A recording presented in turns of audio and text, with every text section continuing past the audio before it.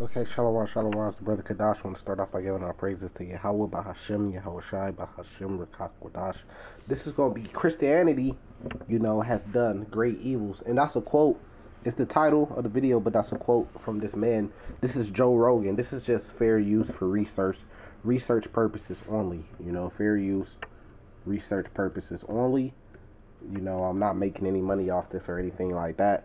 But this is on the Joe Rogan show. And, I was watching it. And this professor or doctor or whatever his title is, he was on here and he was speaking about some things that had caught my attention, and I wanted to bring it to you guys' attention. But what he was saying is that Christianity has done some horrible things because really it backfired on Esau, right? So we know during the Renaissance, which means rebirth, when Esau came back into power, you had something called Italicizum, where Esau went and he destroyed a lot of information, and he, tampered with a lot of information, going to the Native Americans over here in America, which we know are Israelites, most likely the Northern Kingdom. What he did, and I had did a video on this back then, it was on the History Channel, how the Spaniards came over here and pretty much they went to war with the Aztecs, right? And one of the things they did is they went into their libraries, but it happened with the Mayans too, and it's a reason why, because that was the movement, but it really backfired on Esau, and I'm going to tell you how it backfired on them. So they went into their libraries and they burned all their books, all their documents, and then they told them that their gods were demons, which some of them they were worshiping false gods, because they were still going off.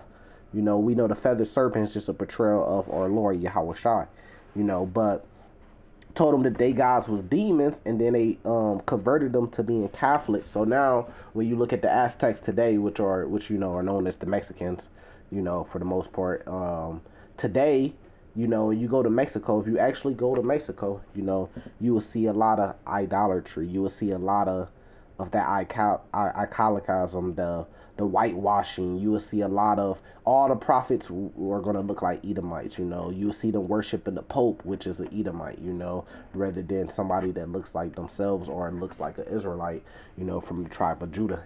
So you will see that going on because they've been indoctrinated, and this is what he speaks about. But this is how it backfired on them, because the information that was in those documents that they was stealing, covering up, because you go to the Vatican City, they got a lot of that stuff still. They still got a lot of that stuff in secret places, and they be reading, they be knowing what's going on. They just not going to release it to the public, but all those things are going to be revealed. The closer and closer we get to our Lord coming back, those things are going to start to be revealed, right? But the ancient methods to do things, which were like great, in the technology, and they really want to figure out how the pyramids was built.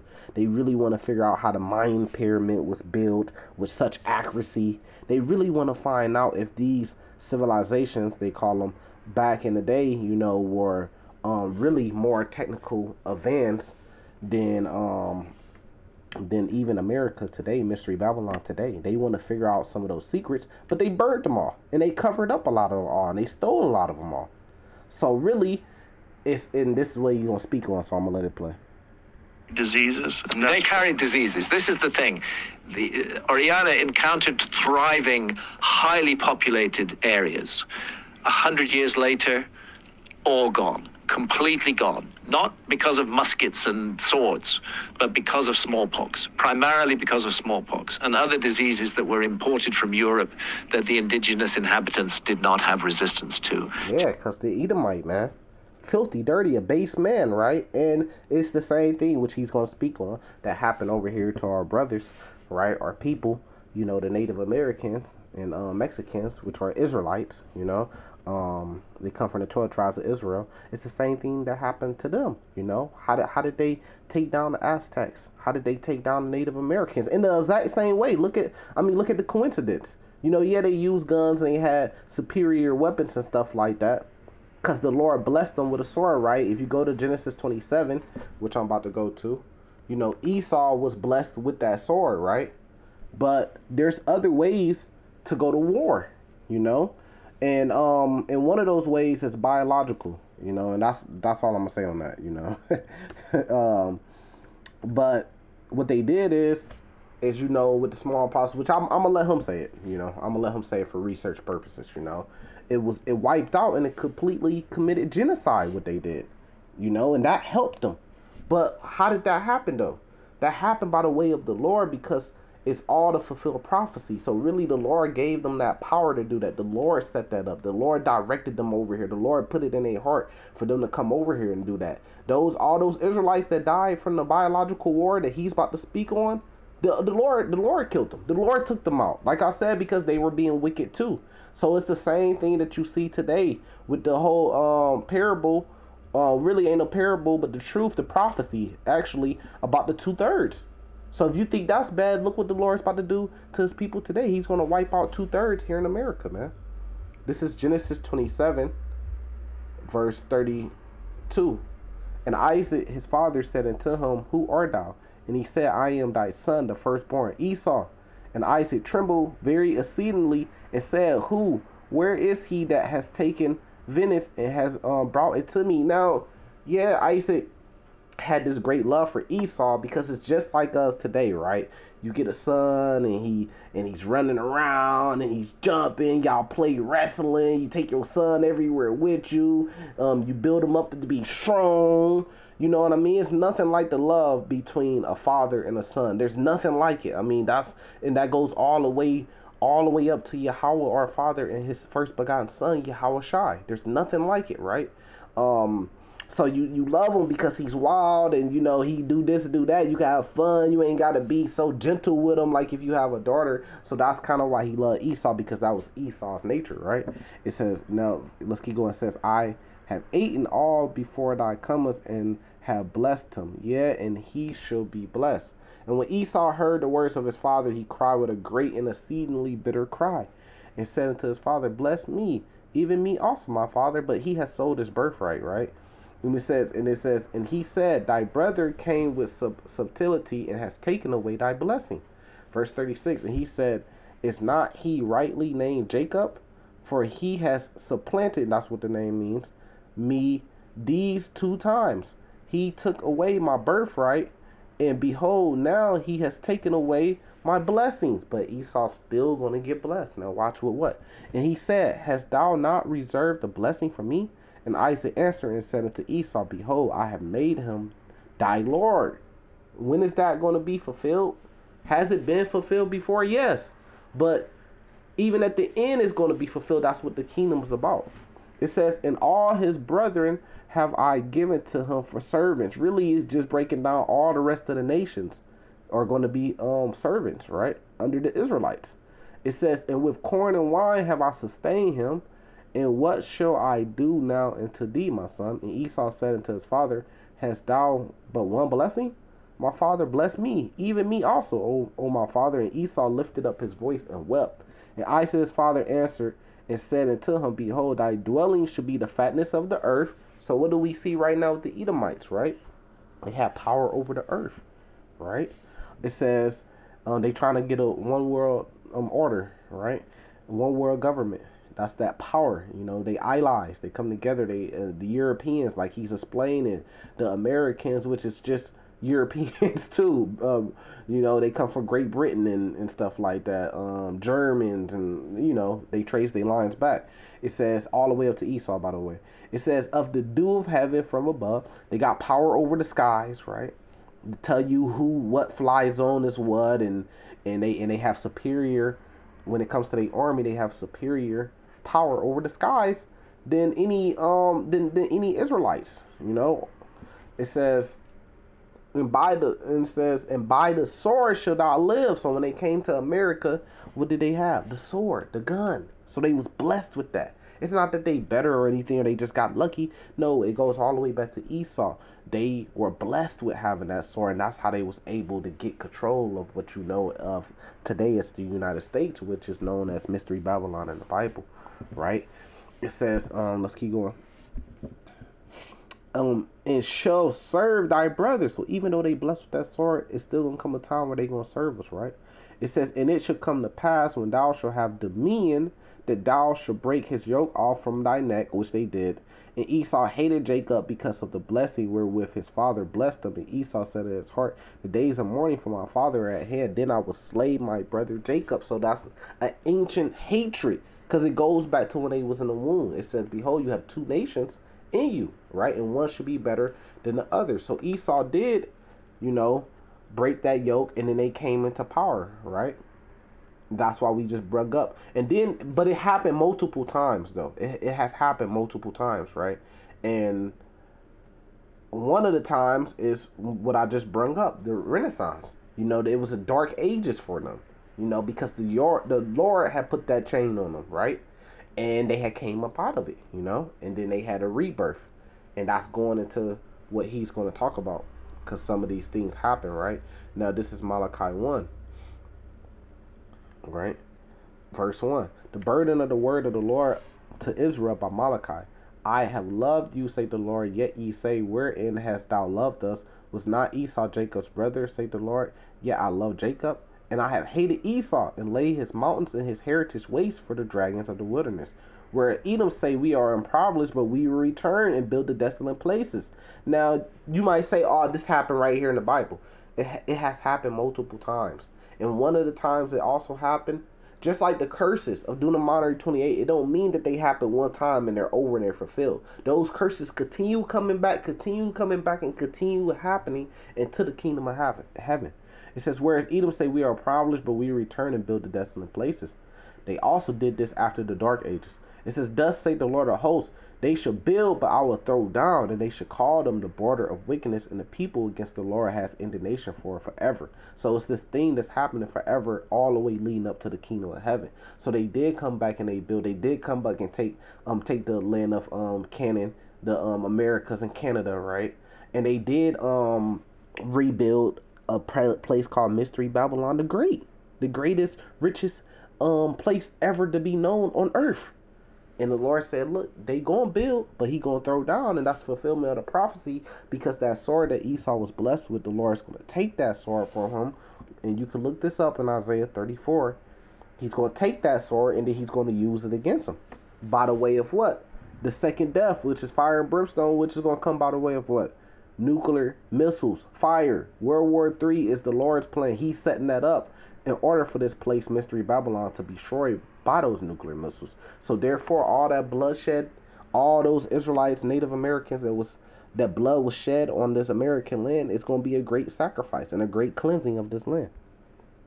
Just completely decimated those civilizations, almost wiped them completely from human memory. And there's a judgment for that. You can't just try to escape your judgment, but it says in Jeremiah 49 that they want to try to escape that judgment, but they can't.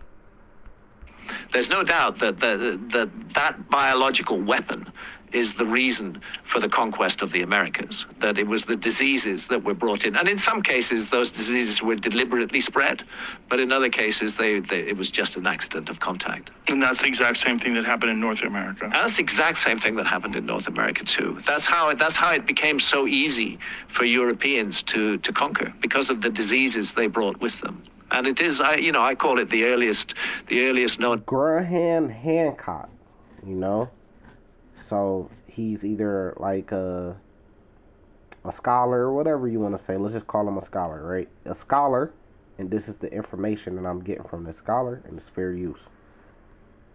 Example of a biological weapon that we're seeing in the story of the Americas, and so much was wiped out, so much memory was wiped out, and then not just the killing off of the people with the diseases that Europeans brought, but the church, the way that the way that the church behaved in the Americas was appalling. The deliberate burning of Mayan codices. In one bonfire, 5,000 Mayan books were heaped up and burnt by some idiot priest. What's he doing there but wiping out the memory banks of humanity? Now, listen to what he said. He said one burning, it was 5,000 of them. Books. Now, imagine just all the information, right, in those books that was burned up and wiped away. Now, he's saying, this idiot, why would he do that? But that priest during that time, he was thinking, and I know, and I'm saying this through the Spirit, right?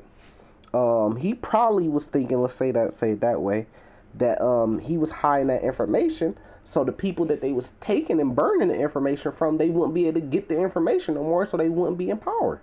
Which, you know, is all a part of Psalms 83, which our enemies coming together to consult against us, you know, to take away our heritage, to take away our understanding, our wisdom and knowledge, so we don't know who we are. That's why he did that. So a place like Mystery Babylon could be built up. And because the Lord put the Spirit on them to do it. What would we have found in those manuscripts if we'd been able to find them today, if they hadn't been burnt by some religious fanatic who was convinced that his ideas were the only right ideas and everybody else was wrong? Well, the lie and the gig would have been up, because what you would have found in them is you would have found out that they are Israelites. You would have found out that the Negroes, Latinos, Native Americans are the true Israelites on earth, the Lord's chosen people. You would have found that out. And they would have found that out. We would have knew it. We would have knew that we had to come together. And you would have found out who our Lord was. And it would have went against everything that y'all was teaching, that the Catholic Church teaches to this day. Christianity is responsible for a great deal of harm in this world, and it's time Christians sucked it up and got to grips with that instead of regarding themselves as a paragons of virtue, because Christianity has done horrific things down through the ages. Hopefully it's learned from its experiences. And no, they have not, you know, because now the Israelites are waking up and they're trying to suppress us. But really, they should be spreading everything we say because it's the truth, right? You know, but, you know, they doing the same thing, you know. But, you know, Christianity is one thing and a Christian is two different things, even though they try to make it seem like it's the same thing. It's no different than you got people on the earth calling themselves Jews that are not, like it says in the Bible, Revelations 2:9. You got people calling themselves Christians that are not, because only way you could be a Christian is if you're an Israelite, meaning that you come from the man Israel, you come from the 12 tribes of Israel. That's the only way you could be a true Christian. This is Acts 11, verse 26. And when he had found him, he brought him into Antioch. And it came to pass that a whole year they assembled themselves with the church and taught much people. And the disciples were called Christians first in Antioch. So the disciples, you know, which were all Israelites, right? That were all Israelites. They were Israelites by blood. They came from one of the 12 tribes of Israel, right? Benjamin, Jacob, right? Benjamin, Judah, right? They were called Christians. So that's who the actual Christians is. That's who follows a follower of Christ, a follower of a Mashiach, is the Israelites. Even though when we get in the kingdom, we must say this, man. The whole world is going to have to follow our law, statutes, and commandments because we're going to be empowered. The same way that the whole world follows Mystery Babylon, America that's empowered, the whole world wants to be like it and copy off of it, right? That's going to be the same thing in the kingdom. Now, just because they have to worship our king and just because they are forced to follow our law, statutes, commandments, do not mean that they inherit the blessing in Genesis 27 that was given to Jacob. Jacob has his blessing in Genesis 27 and Esau has his blessing. Esau's not going to get Jacob's blessing. That's what Christianity is teaching. That, let's just take Esau and Jacob. They're teaching that Esau had his blessing, but now now Esau could get Jacob's blessing. No, Esau got his blessing. That's why he wept a lot, because he wanted a blessing. His father gave him his blessing. His blessing is playing out. And a part of his blessing was what? That he was going to serve his brother. This is how you understand the Bible. That's a part of his blessing. So you can't say, well, no, that's void. He's not going to serve his brother no more, and now he could be saved to inherit the kingdom. No, the kingdom is Jacob's blessing. Right? Because when Esau and Jacob came out the womb, Jacob's hand held the heel of Esau, and that was a representation of something. What was it? That was a representation that Esau would have his blessing first, and then Jacob's blessing would come after Esau's blessing. Esau blessing would be what? Mystery Babylon, ruling the world. And then when does Jacob blessing come?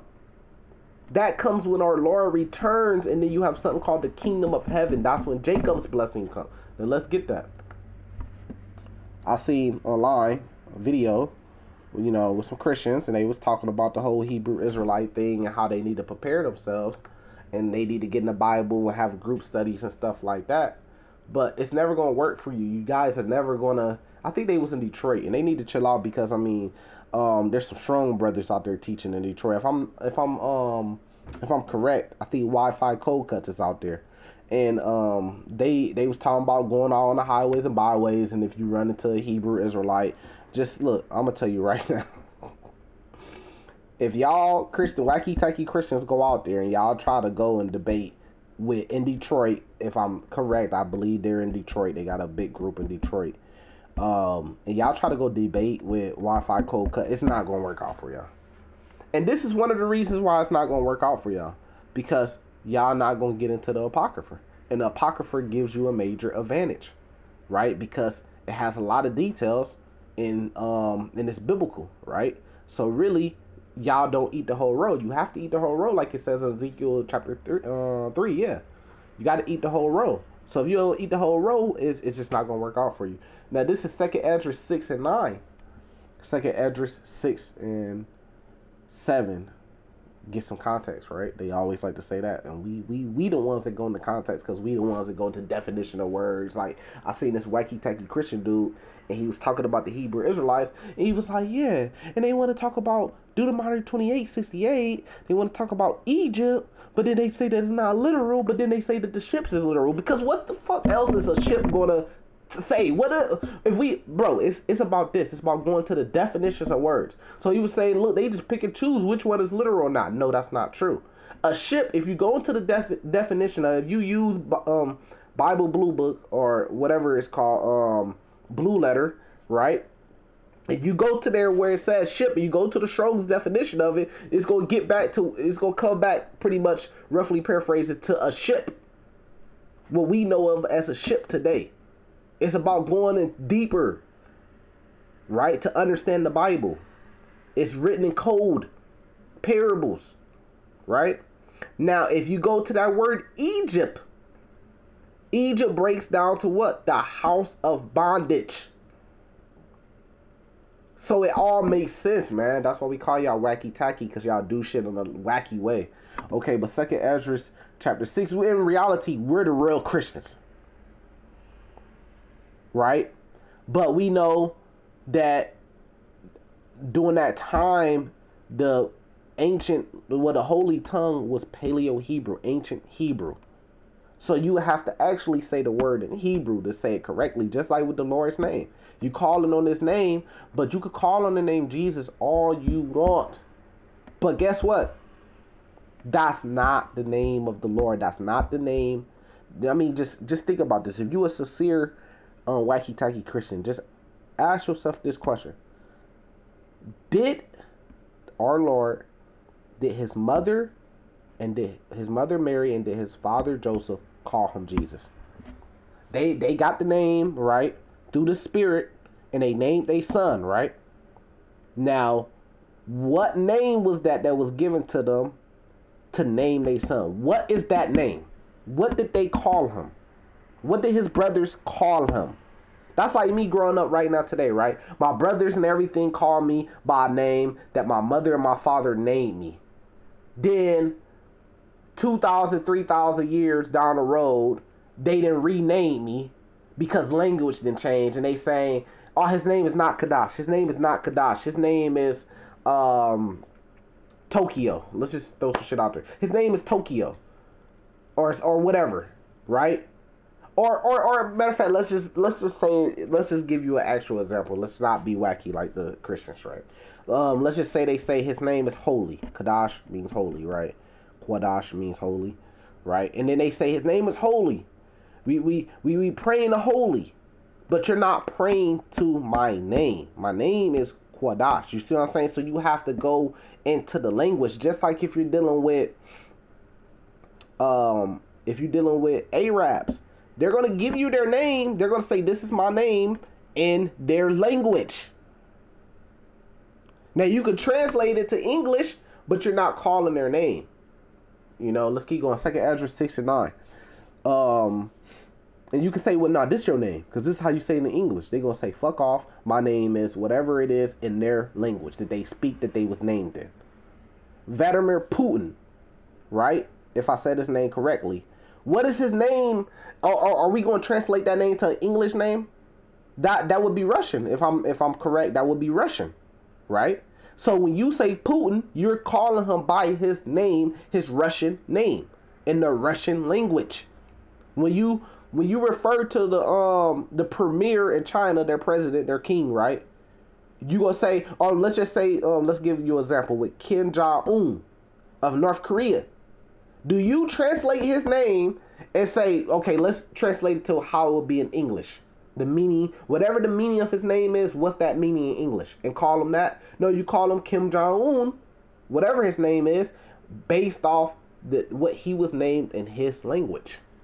So what would be the Lord name? It would be in Hebrew, what he was named in Hebrew. That will be his actual name, which he has given to us through the Spirit today, which is Yahawashi, because it means he saves, he delivers, right? The 2nd Esdras 6 and 9, verse 7.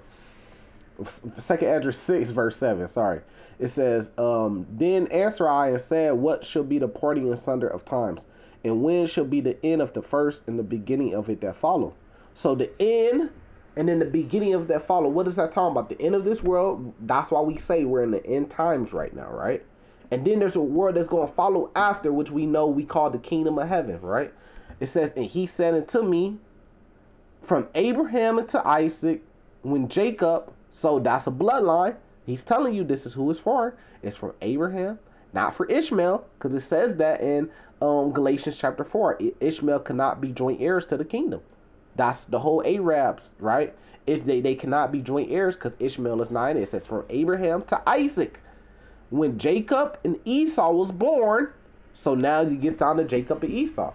Jacob's hand held first the heel of Esau. That was a representation. And this is the representation that it meant. Verse 9. For Esau is the end of the world, right? That means that what? What is it talking about? It goes back to Genesis 27, Esau's blessing. He came out first, so he had his blessing first. And Jacob is the beginning of it that followed, because the same way that Esau came out first and then Jacob came out after, Esau had his kingdom first, his blessing that his father Isaac gave him, and then Jacob's blessing is going to come after, which is after the end of this world, which is the kingdom. It's that simple. No way around it. You know, so, you know, just pretty much breaking down some things through the Spirit, and hopefully it's been edifying. With that, I'm going to say salvation to the elect. Shalom.